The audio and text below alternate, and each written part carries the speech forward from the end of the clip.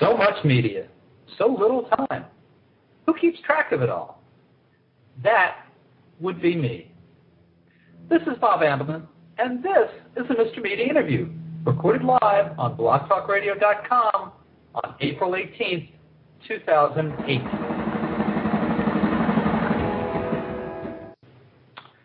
Before we turn to my guest, Jeff Kreisler, let's look at some of today's top news from my Wall Street Journal.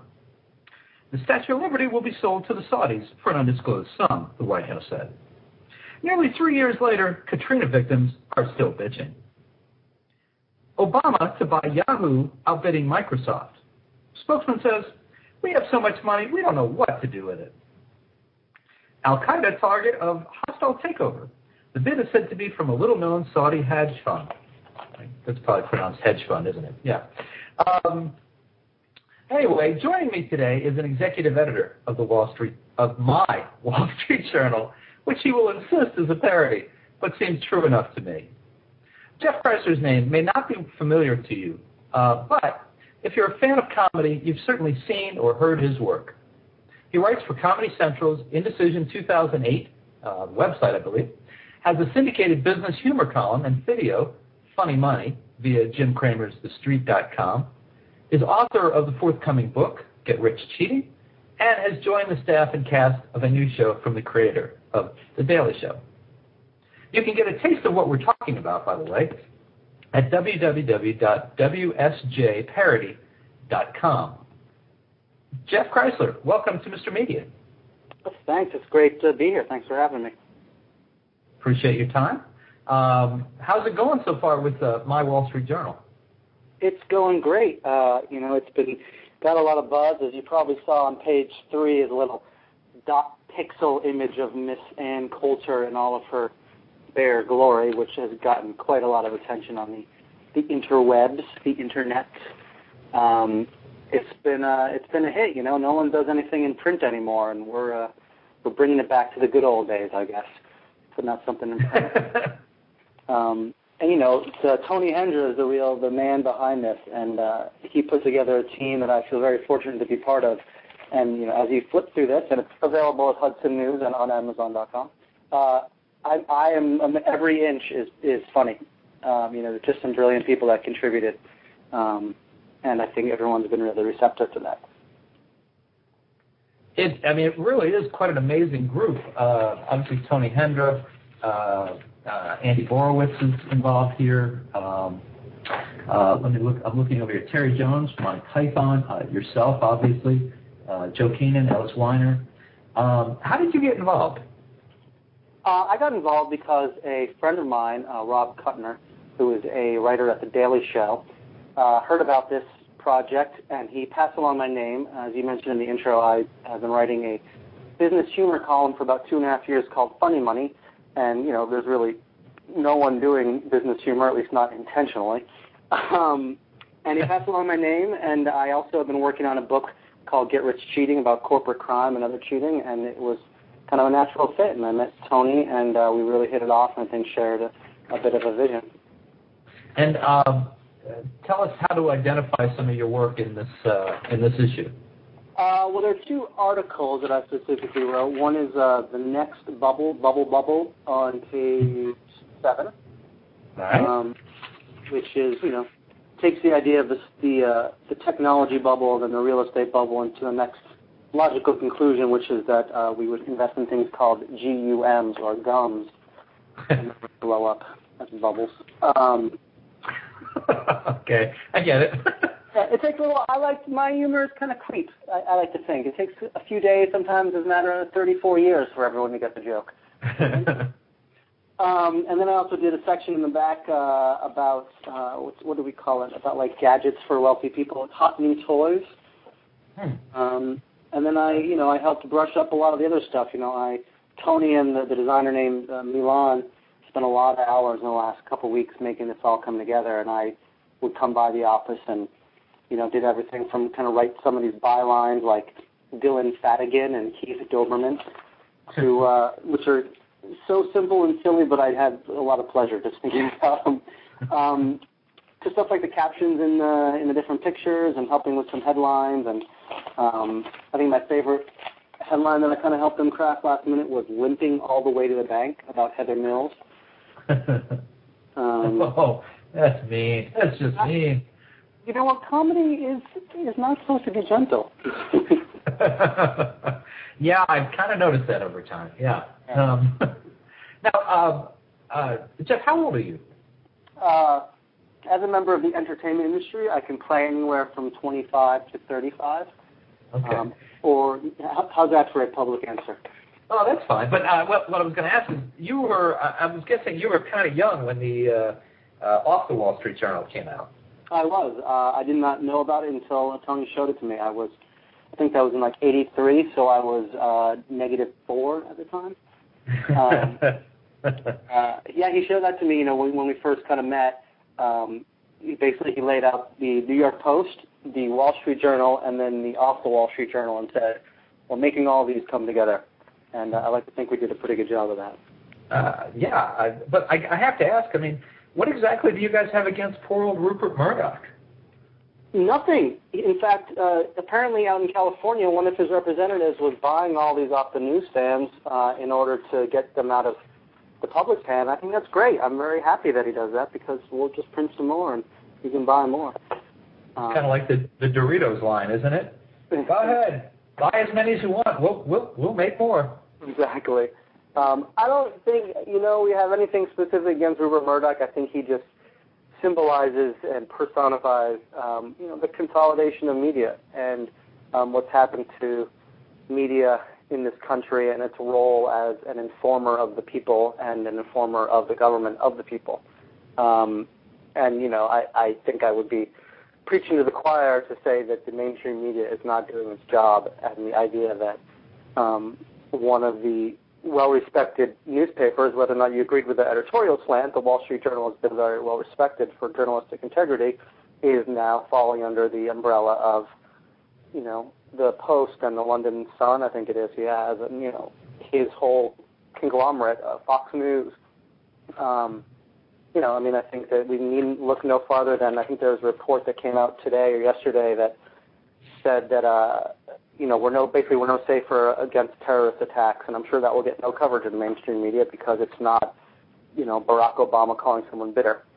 I realize that what I'm saying is kind of biting off a big piece of the world to chew at, but, with the business environment as it is kind of falling apart and the media environment similarly, it's this is an attempt to kind of address both ills, both the, kind of rampant capitalism and the conglomeration and irresponsibility of media. Well, it's funny, but funny. Of course, it's funny. We're talking about humor here, but it seems like just on page 3, you guys take what could happen to the Wall Street Journal to its most logical Rupert Murdoch extreme by having Ann Coulter, in basically a little G-string and nothing more. Right. That's, I don't know. I could see that it could go that way. I'm still amazed the New York Post hasn't gone that way.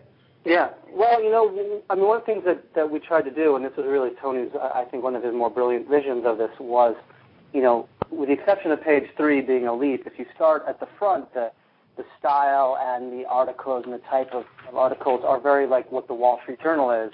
Then as you progress throughout this 20-page paper, it becomes more and more the New York Post. And I think that's a statement about what we think will happen to the Wall Street Journal as it becomes more fully integrated into Rupert Murdochville. Well, and of course it's presented not as a broadsheet but as a tabloid, which there's just a little hint right there, I think. Right. Of where it's all going. Let me give out our number in case anyone would like to call and ask you a question directly. If you're listening live today, April 18th, the number to call is 646-595-3135. Were you surprised by the amount of attention that this has gotten? I was actually around when Off the Wall Street Journal came out, and I know it got some attention, but I don't think it got this kind of attention. I'm not that surprised. I think initially I was, because I was actually in Chicago working in a comedy club there this weekend, and I came home Monday to find out that there had been, something like some thousand numbers of hits on a Huffington Post blog about it. And so initially I was like, wow. But then thinking about it, it's a common thread that's, I think, going through a lot of people's mind about the fault of the media. And, you look at the success of a show like The Colbert Report or The Daily Show, and, people are hungry for satire. In a way, kind of satire sometimes provides, the source of information that the mainstream media isn't providing. And again, because this is a print thing, it's kind of unique because it's an attack on the Wall Street Journal and business. It's unique.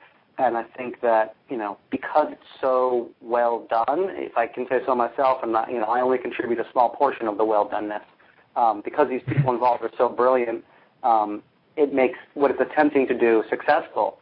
And I think people really identify with that. So, besides my initial, like, oh, yeah, I was part of this great thing, I'm not too surprised. I mean, it's well done. There's nothing like it. And I think that it reflects a lot of feelings that people have right now, both about kind of the robber barons and the elitism of business, and about media and its irresponsibility. Was there anything that you guys felt was off limits, or any jokes that you just decided to cut at the last minute because it was just too mean? I don't think so, and I wasn't in with every decision. I know that talking about this whole Ann Coulter thing was a discussion, and as it turns out, it's probably the one thing that has gotten us the most attention, to have kind of a fake picture of her half naked.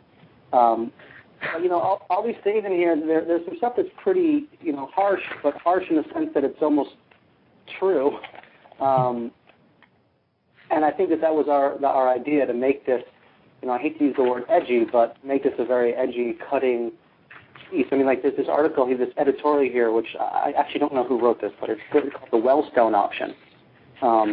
It's, a satirical take, heaven forbid we have an African-American, president, and heaven forbid someone were to do X, Y, Z to a small plane, and it's shocking, but yet that there, in some way, you have the sense that there really is a strain of people that have this line of thought. So, while we certainly don't agree with anything in there, it's something that fits the paper that we try to produce. Well, Jeff, I mentioned a couple of things that you've been involved with besides this. Give us a little snapshot of your career at this point. Obviously, you were doing stand-up, and I didn't even mention that. What are you involved in, this week, for example? Well, my career is at a point where I am in desperate need of a time machine to travel 3 years into the future and find out what projects panned out so I could track the others. I am involved, in a great project every Monday here in New York City called Shoot Messenger. You mentioned that, I think, in the intro. It's from Liz Winstead, who's a creator of The Daily Show. And it's another thing, like working with Tony and all these people, that I feel very fortunate to work with people that are very experienced and successful. It's two shows in one. It's a fake morning news show and kind of a spoof on that, and then it's also an interview. So that's something that the group of us do every week. I have stand-up going on. I have my own tour called Comedy Against Evil, which is a political comedy tour. I take it to colleges, and I'll actually be in a college in Michigan next week, and the weekend of the 25th and 6th, I'll be in San Francisco. I work on some other business comedy-related stuff. I know I'm forgetting. I'm working on this book called Get Rich Cheating. I actually just met with my publisher today. I'm sure there's more. I was just at the Glasgow International Comedy Festival a few weeks ago. I'm going to the Edinburgh Fringe Festival in August with two shows, and one is my stand-up, and one is a kind of original sketch comedy show that I'm writing with a couple talented women, Anne Touchel and Anna Moore. I'm blogging for Indecision 2008 for 23/6, and I just got hooked up with CNN, has a new political comedy blog called Capital Punishment. I am actively avoiding sleep. Yeah, you don't sound like you're lacking for things to do at the moment. Yeah, I think it's not from first-hand knowledge, and certainly from just talking to people. This is entertainment's an industry that you can make it big, but you can't make a living, they say, or when you have work, you just go with it. And like I said, I wish I knew which would pan out. Everything. My problem right now is a problem that I'm very blessed to have, which is that I have too many creative projects. I wish some of them paid 10 times what they do, but I feel very fortunate to be in the position that I am, and it's a good place to be. I'm still an up and coming type person, but I feel like I'm in a good spot. Yeah, it sounds like you're right in the spot where you got a lot of things going on, and if the right thing breaks, you're in good shape there. Hope so. There is a web chat that operates simultaneously with the Mr. Media live interview, and Buddy Love, everybody. Buddy Love is in the web chat, and he just wanted to add that he doesn't care if Ann Coulter has a horse face. He still likes horses. Well, we did want to not insult anybody who's been in a dot matrix picture before, by Ann Coulter. She is. It's the presence of people like that make me feel like I am not too loud a radical liberal in any way, because the other side has very louder, shriller voices. Do you want to comment on which way your own politics lean? Left, right, middle, nowhere at all? I am a registered independent, and I like to, assess everything. For better or worse, I tend to have the time to read the paper and think about issues, which I know not every American does, and that's not their fault or anything. But given a choice, I think I'm probably a progressive. I occasionally will get kind of fired up with some populism. I have a very fortunate background. I went to, my parents provided for me, and I went to some good schools. I went to Princeton. I actually went to a law school, and, I had plenty of opportunities that I know most people don't have. And from that, I've kind of developed a sense of populism and share things with people. But I certainly waver. I don't think I agree with the Democratic Party on everything. In fact, I know I don't. But I think that I'm pretty clearly a not George Bush Republican. I don't think that's rare anymore. When you're working on one of the many writing gigs that you referred to, is there a particular place you like to be, either in your head or physically, to write, or the stuff just comes to you and you just keep paper and pencil with you, or how does that whole process work for you? I wish I knew the trick, because I'd be more efficient. I tend to think that it's just a matter of starting. Just kind of whether it's on a computer or on a notepad, just getting a few words out, and then for me, things kind of flow. I tend to take in a lot of information and let it kind of stew around inside of me, and then eventually, as a friend of mine put it, I birthed a creative project like a 3-headed rhinoceros through a tiny hole in my abdomen. And, like I said, I wish I knew. I wish I could get up every morning and from 8 to 12, right? One of my good friends is Dan Peraro, who does the cartoon Bizarro. And he works every morning, and it's great. He's very productive. I haven't yet found that rhythm myself of a specific time, but whatever strikes, I do carry around a little recorder, a little notepad as required by law. So. Are there any... I was just thinking about all the things that you've worked on, whether it be Indecision 2008 or The Thing for the Street. Any lines that you had to throw away because an editor didn't find them acceptable that you still think are funny that maybe you'd like to share here where, we won't tell anybody? I'm sorry, can you say that again? A fire engine just went by my window outside. The glory of new media. The glory of new media. Yeah, I'm just wondering if, in the various places that you've been writing for, if there's any lines that, you've written that you thought were really funny that some fat-headed editor said, no, we can't use that, you can't run that here. I just wonder if there's any lines you'd like to share with us that you couldn't place anywhere else. Then, we won't tell anybody. Right, I understand. I'm sure there are tons. Gosh, I just had fun last week or the week before when Hillary compared herself to Rocky. You remember that? She was in Pennsylvania, and I was thinking about how that is, how daring it was of her to say that in Pennsylvania, the home of Rocky and Philadelphia and everything. And I thought of some other places she could this was she could go to kind of campaign.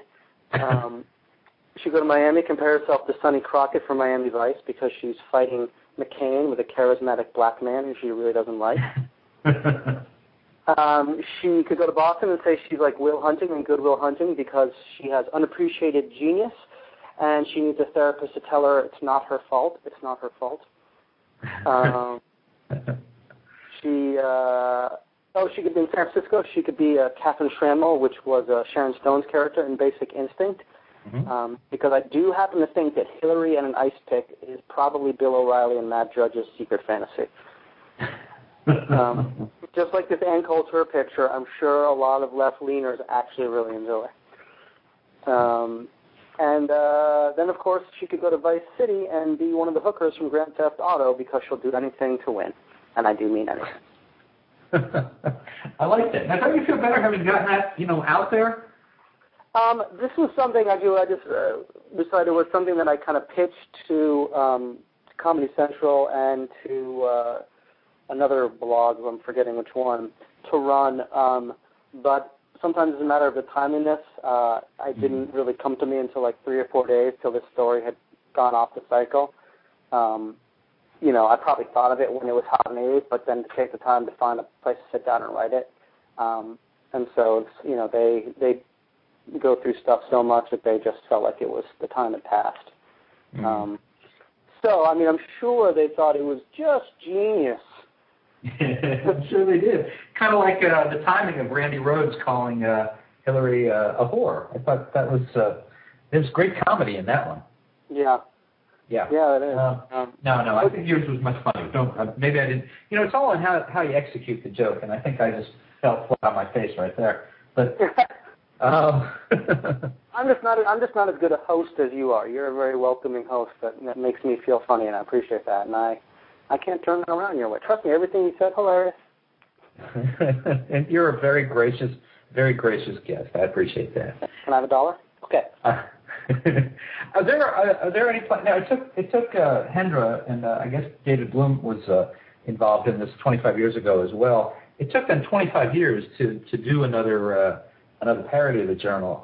Will this group get together and do anything together? Will you guys do something again anytime sooner than 25 years? Well, I think that right now this WallStreetJournal.com, available at Hudson News and Amazon.com, thank you, is its own project. It's a one-time thing that we hope will sell well. But I think we're also, open and conscious to the possibility that if it is well received, as it has been so far, that we may do something else so that, web presence is probably the path of least resistance. It's a different kind of, you don't sell it for $3.95. You just hope people come and click on advertising. I know that to make this print run was a lot of work, and I know, people, in essence volunteered or got paid very little just to be part of it. Some of these, advertisements in here are from people at real advertising agencies who just volunteered to do it. We've got people that are insiders in different industries that contributed. So I know this effort was, a lot of people were willing to contribute, but I don't know, that it could be pulled off again frequently. Jeff, I have to interrupt. Are you saying that the double truck ad for Bear Stearns, that's not a real ad? That is not a real ad, no. But, however, those of you that have this copy, and listeners are going to have to go buy it to see, the Bear Stearns is actually, that's me modeling. But what's ironic is that's not my backside, it's actually my ear. I don't know how that... Well, I was impressed because it appealed to me. Because I wear that's the G-string that I wear. Oh, yeah. We actually, I don't know if you might have noticed that it's missing from your drawer at home. Yeah, now that you mentioned it, yeah. In other words, I think we're open to any kind of possibility, It's the way that, as you know, the way that media and entertainment is changing seemingly every month. Who knows where the next outlet and avenue will be.